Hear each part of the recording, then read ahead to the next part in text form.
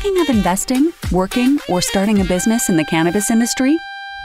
We've got you covered right here on Plant Problems. Hosted by Tony Frischknecht, Plant Problems takes a different approach to cannabis than what you're seeing and hearing from the mainstream media. Come along with Tony and be in the know about how to invest, work, or start a cannabis business. Let's get the show started with your host, Tony Frischknecht.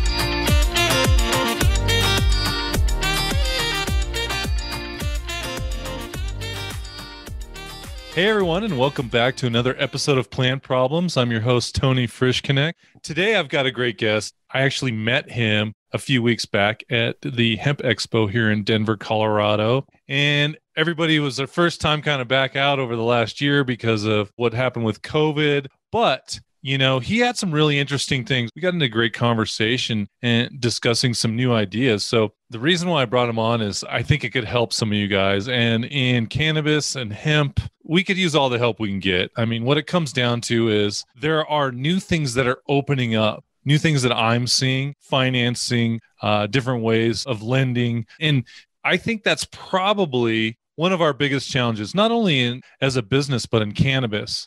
There's just not easy ways to attract people. Everybody's growing. Everybody's got a dispensary. So what sets you apart, right? What can make you stand out to your potential investors? So, but before we get into that, I want to introduce Bret Gum from Ag Risk Advisors. Bret, thank you so much for being on. You know, a risk advisor, right? That's right. Yeah. Hey, thanks, Tony, for having me. Yeah. So I am a risk advisor. I grew up actually on a family farm in a little town in Kansas called Johnson, Kansas, and grew up raising crops and cattle. And so I kind of have that background. I kind of grew up, you know, looking at the numbers side of things, really understanding how you got to grow something, it's got to work financially too. And so grew up on the farm. Then I went to Kansas State University, graduated with an agriculture economics degree. And then I got into crop insurance. And that's really my background. So my background, I got into crop insurance after college. And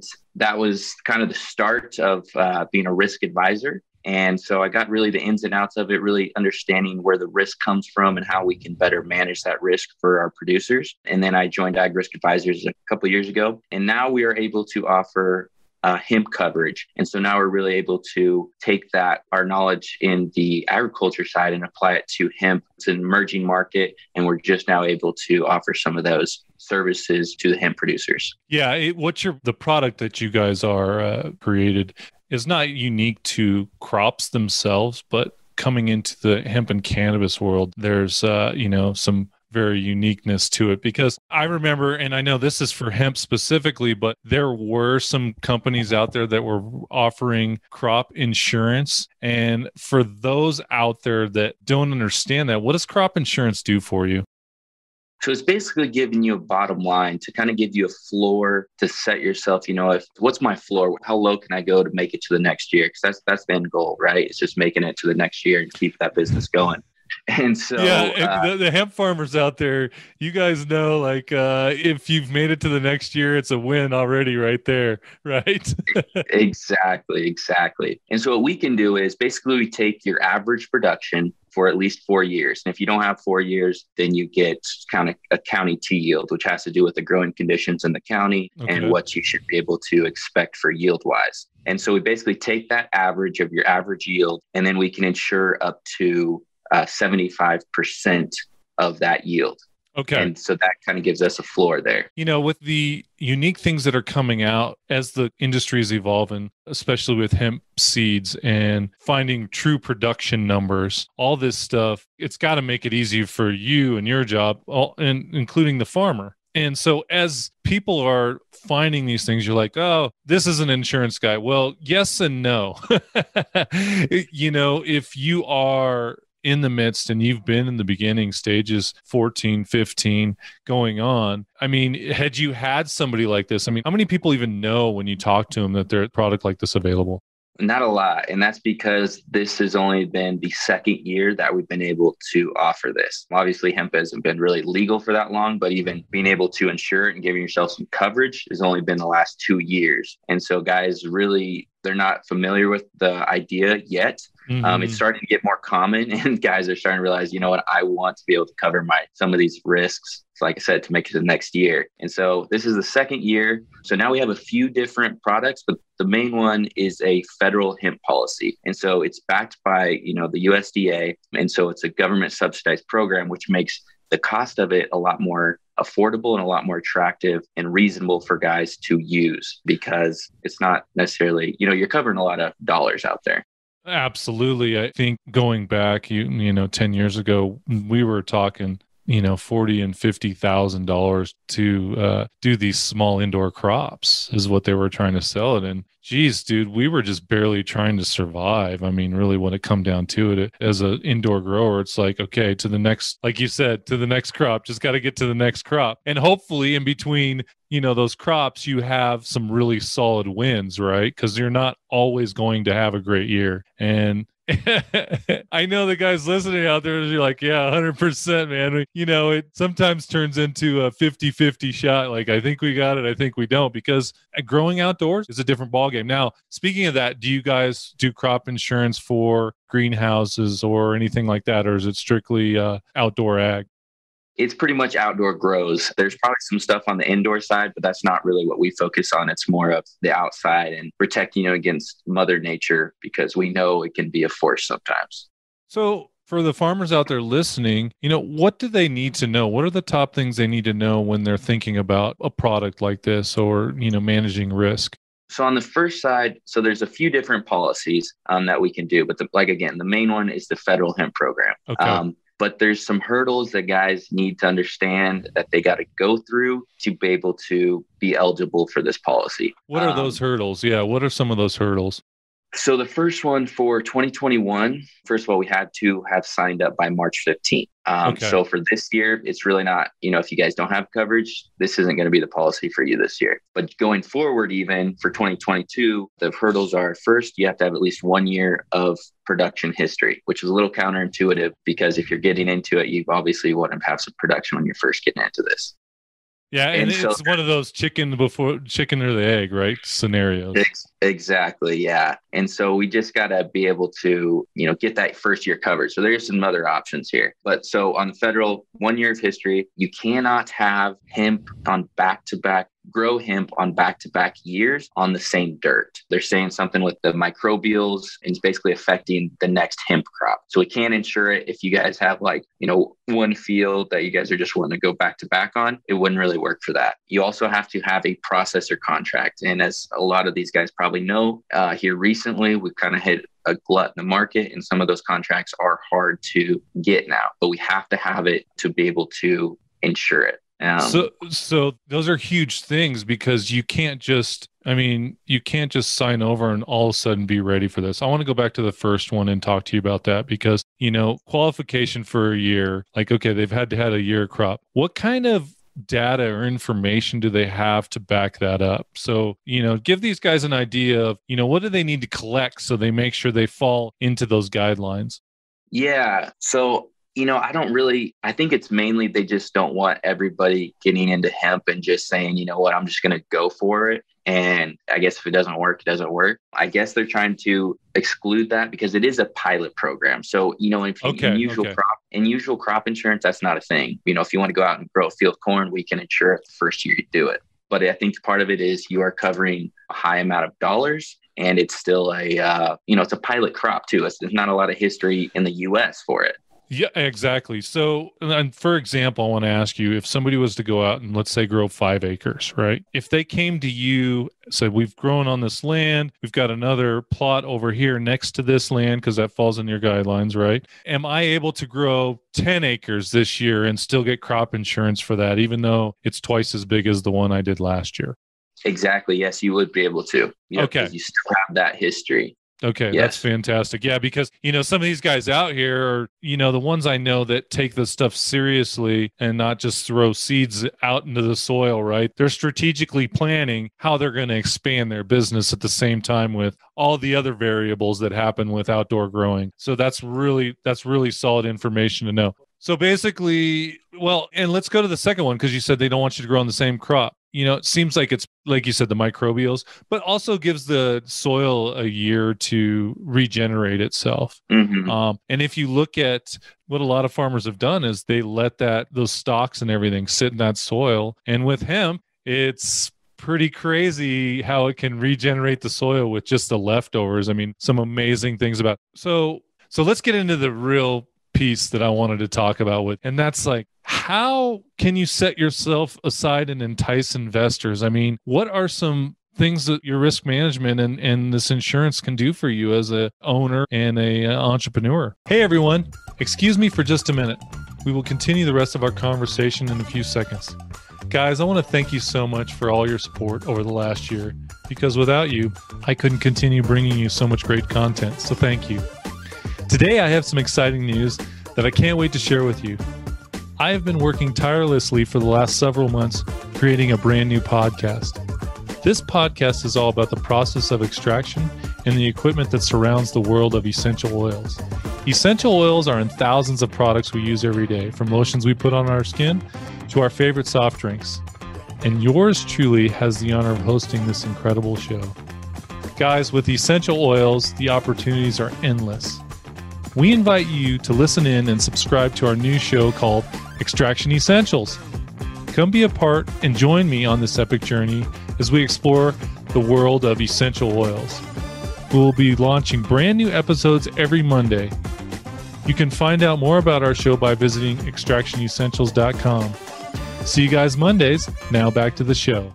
They say the money's there, and they say the money's there, and they say the money's there, and they say, 6 months and a year goes by like that. So as a startup, this is fantastic. I know, the guys the last couple of years, especially in 18 and 19, they really got beat down on pricing, right? And this is another thing too, is like, well, if I'm able to have my crop insurance, I'm able to make sure that I'm producing a decent product. One or the other happened, and maybe I don't. Best thing is I don't have to use my insurance, right? That's a great thing. So if guys are going out there, and I know this is all on circumstance, what should they expect with this subsidized plan that you guys have? It's all relative expense, right? But really, is there a percentage or a formula or something that you guys can take and say, yeah, this is about what it's going to cost per acre, or this is going to cost you? How does that work?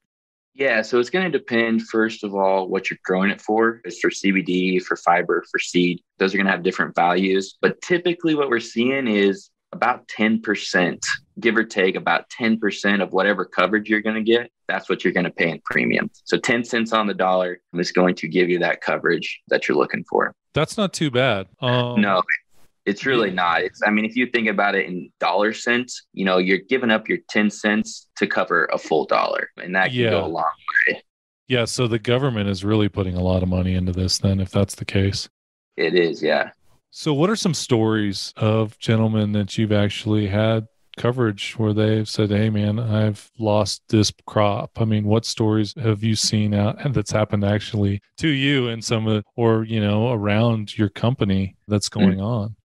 Yeah, last year we had some losses, some guys north of Denver, around the Denver area, and they had some losses. I think part of it was the snow. Obviously, we had severe drought last year in this area, so it just didn't produce, and they lost a good portion of their crop. And so they were able to basically, in that case, an adjuster, just like, a car claims adjuster, they come out there, evaluate the crop, see how much it's worth. And then basically whatever they say the crop is worth based on the amount of bushels or amount of pounds they produce, it basically, whatever your guarantee is, it pays up to that guarantee. So then I remember actually visiting a farm in October last year, and there was a freak snowstorm that kind of happened. I think it was the first, we usually get a snowstorm in Denver around Halloween, but it was like it was the end of the first week or the second week in October. I remember vividly visiting a guy, and his investors wanted to keep going because they wanted to produce more CBD. They were concerned that they weren't going to get the best out of it. Well, that night, I was out in the dirt talking to them about this, and they're like, we don't know, man. And I was like, I don't know either, dude. I was like, because I could see we could see the clouds coming over. So we're watching as these clouds come over, and they're asking me my opinion. And what I think about, I was like, well, at this point, I mean, I don't know what you can really do. If it's coming, it's coming.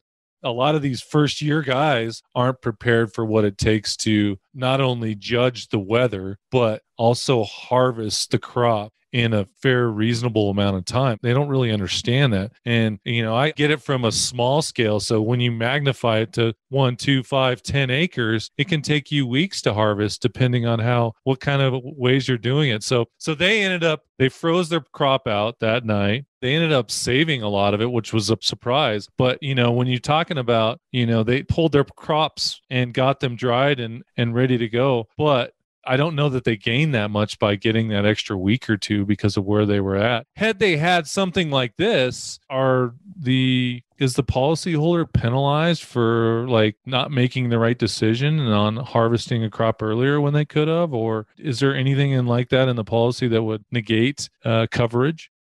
Well, I mean, the language usually in most crop insurance and hemp as well is good farming practices. They want you to follow good farming practices. But the thing is, for Mother Nature, when you're an outside grow, there's really not a whole lot you can do. You can just hope that it works out. And so you got to have that coverage beforehand. But really, especially in that cold situation, there's really not a whole lot you can do. Now, if you can harvest it, they're going to want you to harvest it. So what the insurance companies really want to see is the language in the policy is good farming practices. They want you to follow guidelines that in good conditions will lead to a good crop. And so, if you got weeds or whatever, they want you to control them the best they can. It's just good farming practices. But in your case, what you're saying, when it gets cold like that, and honestly, I think that might even been September or something. It was the second earliest snow. Was it early? Yeah.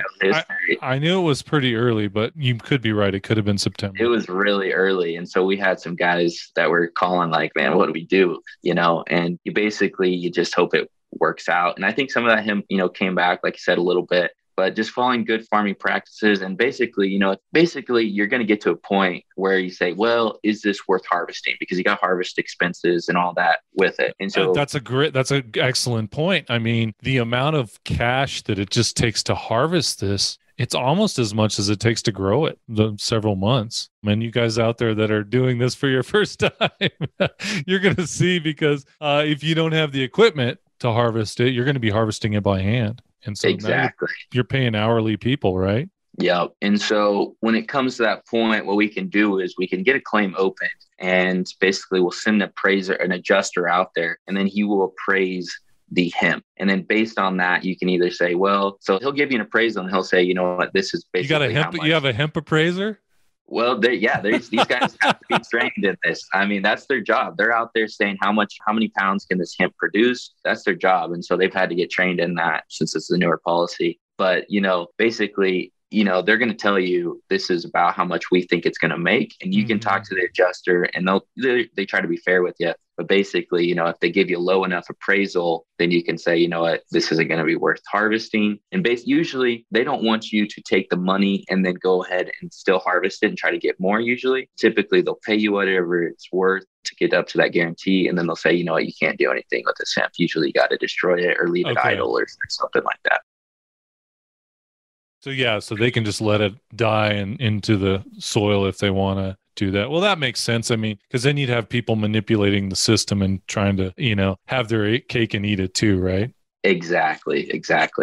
Yeah. Well, that's actually more powerful than I thought, even the financial, getting your investors in there. When it comes down to it, if you're able to make that determination, we just had a bad season, why throw good money after bad? We've spent all this time and I mean, that's incredible, man. I some of these things that are coming to the industry now that is maturing in hemp and cannabis is just blowing my mind, because had I had these tools, I mean, who knows how big I could have built these businesses back then, It's just, these are something that, I want you guys listening out there to really understand the value in something, whether you have, you talk to a company like Bret's or not. Realize that these are real tools that will allow you to grow and make mistakes. I think that's the biggest thing, Bret, that is is hard to understand. You know, when we were the pioneers in cannabis and even the hemp guys,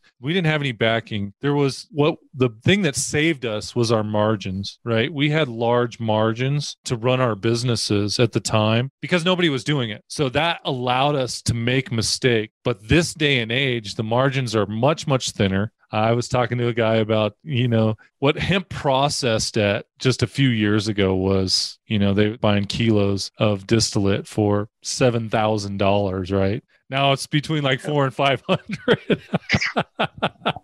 And I'm sorry, guys, if you guys are hemping out there and I'm laughing. I want you to know I feel your pain. I felt it in the cannabis world too. We had an excess of overgrow, that was just flooding the market. So our prices went down too. So I laugh because I care and I've been there. And that's really the only way I can do is laugh about it because at the time it's super painful. So you guys that are starting this year though, and that have this chance to build up to, something like getting in tied in with the government when some of these government subsidies, I encourage you to jump on top of this. At least know what you need in more detail. I appreciate Bret for sharing some of these details. And I know there's a lot more to this, but this is the matter of you guys making it year 3 or not. I mean, really, that's what it comes down to. And, just finding out that you're able to quit on a shitty harvest. I'll just say, like, if the harvest is going to be crap, well, what's the point? If you're able to survive next year and go, okay, now we can lick our wounds and get into this again and try again. I mean, there's nothing else like that out there right now, not for saving your company. I mean, we're not even, the government's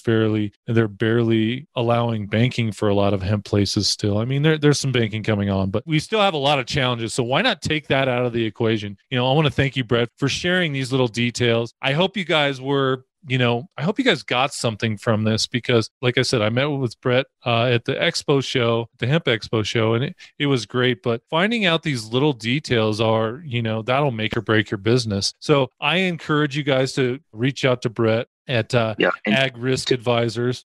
Yeah. And there's one thing, Tony, before we leave here, I want guys to understand that, this federal program is not available for this year. But we do, if you guys are starting, you guys want to get some coverage on right now, you can. And you can do that through basically a hail policy, or there's just a new policy. Honestly, we just did a training on it like a week and a half ago. And it's very similar to the federal program, basically the same thing, except you're basically lifting all those requirements. You don't have to have a year of history. You can grow it on the same year, same dirt, and you don't have to have a pricing contract. Again, that's not a federal program. So it's going to probably be we haven't seen the prices yet. I'm guessing it's going to be about double the price. So you still want to get in the federal program, but this is an amazing tool to get in that first year when you need some coverage.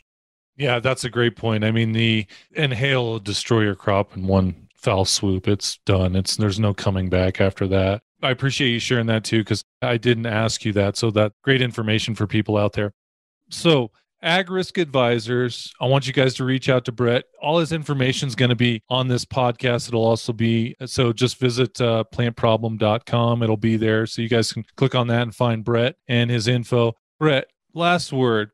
People are out there and they want to get into the hemp growing business. What's the number one thing you would tell them? The main thing right now, figure out where you can sell it. It doesn't matter if you can grow it right now, you got to be able to sell it. And CBD, it's tough. I mean, honestly, if it was me and if I was getting into hemp, right now I'd look at fiber. I think there's a lot more viability in it right now. But that's, again, you can get into CBD, you got to look for those contracts because, again, you can grow it, but you got to be able to sell it to make money. That's a solid advice, man. I think that's awesome. And thanks for sharing that. All right, guys. Well, thanks for joining me on this episode of Plant Problems. I will see you guys next week. And Bret, thanks a lot for being on the show. Thanks, Tony.